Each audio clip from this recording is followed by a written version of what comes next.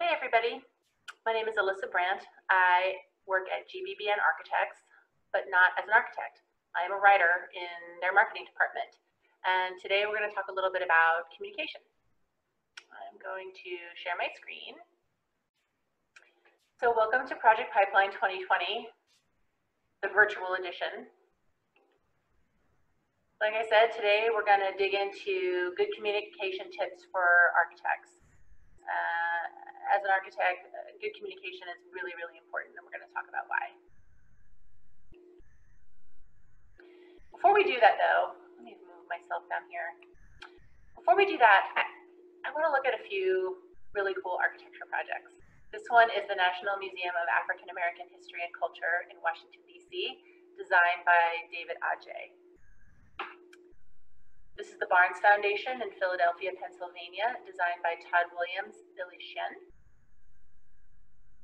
And this is the Aqua Tower in Chicago, Illinois, designed by Jeannie Gang.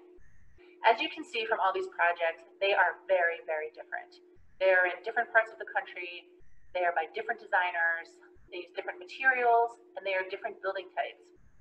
However, they all have something in common because they all started the same way. Somebody had an idea, and they shared it. Creating good architecture is all about good communication. It is critically important. Why, you may ask? Why do I need to know about communication if I want to create cool buildings? Because the ability to create cool buildings depends on how well you can communicate. Your primary job as an architect is going to be to win work. And you're going to do that by creating proposals, writing proposals, making presentations, talking to clients. You're going to need to persuade stakeholders like government entities and neighborhood councils and community groups why your design is good. You might need to convince your own colleagues about why your design approach is the right one. Throughout your career, throughout your education, you're always going to be called upon to defend your design. So having good communication skills, speaking and writing clearly and concisely about your work is really going to help you. I've pulled together 10 communication tips for architects, but really they're appropriate for everybody. First and foremost, know your audience. This is the most important tip of all. Always know who you are going to be writing to or speaking to. Is it a future employer? Is it your grandmother? Is it a friend from this camp? Is it someone who knows something about architecture or someone who doesn't know anything about architecture? Your audience's level of understanding is really going to determine how you should best talk to them. The second tip I would give you is to try to keep things as simple as possible. Focusing on one or two key ideas will increase your audience's understanding. Architectural projects are so detailed and there's so many things that go into them, it's impossible to put every single detail into every piece of writing or every presentation. But keeping things simple, focusing on one or two key ideas is really going to help people understand the story of your project. Is the main idea of the project its sustainability? Is it its circulation? Is it another problem that the project is solving for people? Really focusing on one or two main ideas is the best approach.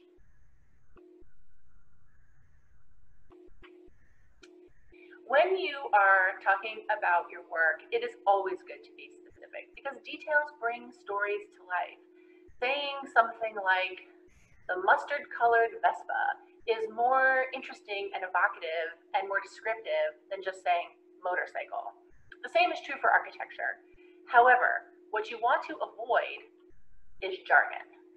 Jargon refers to all the specialty vocabulary that you will be learning in school and that you will use with your architectural peers.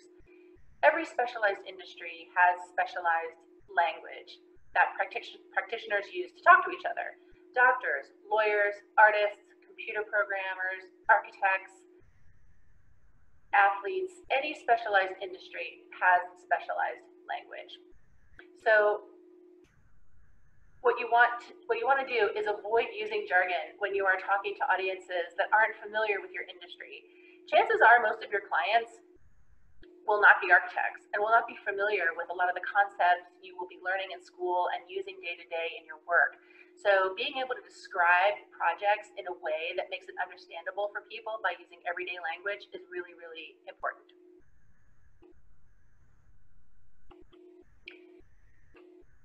Using your work to tell stories is always good. And I think you guys had a previous lesson about good storytelling techniques visually. Whether you are creating a diagram or writing a description of a project you're working on or writing a proposal, telling stories about your work is really important. And the important thing to remember is stories are about people. Trying to keep the focus on how your project is helping people in the community. How is it making their lives better? What problem is it solving for them?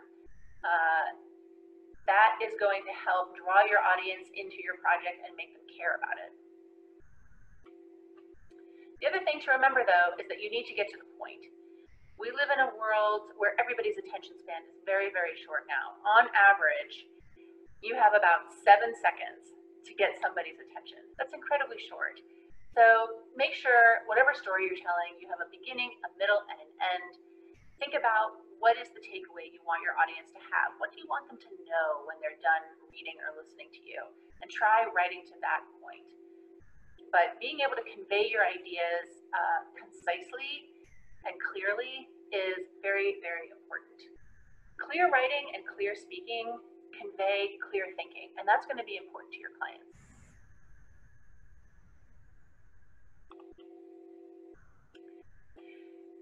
Two of the best communication tools that anybody has live on either side of the head, and those are our ears.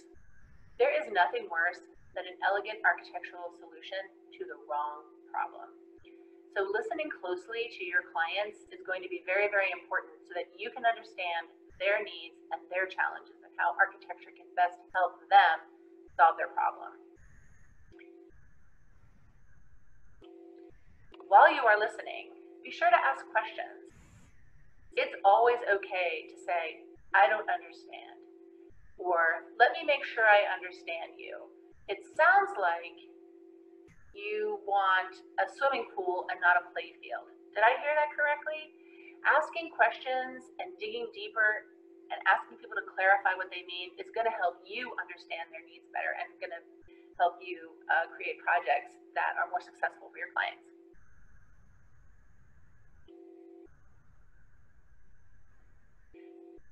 Writing and revising are very important.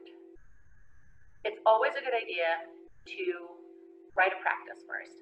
If you're going to send an email about a job or write a cover letter about a job, take some time and write a rough draft on a scrap piece of paper or anything. Just write down a practice and then have somebody else take a look at it. Having someone else put fresh eyes on something you've written will help make sure that you've spelled everything correctly, that you've made your points well, that you have the correct grammar and everything like that. It's always good to get a fresh pair of eyes on something and then take a little bit of extra time to revise the first thing you've written.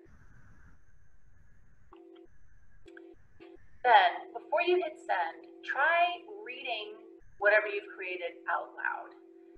Reading out loud forces you to slow down, and that can reveal typos, it can reveal punctuation mistakes or grammar mistakes. It's also a good way to put yourself in the shoes of the person who's going to be receiving this information. When you're reading something out loud, if it sounds weird to you, it's probably going to sound weird to them. So take a moment to make sure that you're putting the best draft of your work out there in the world before you hit send.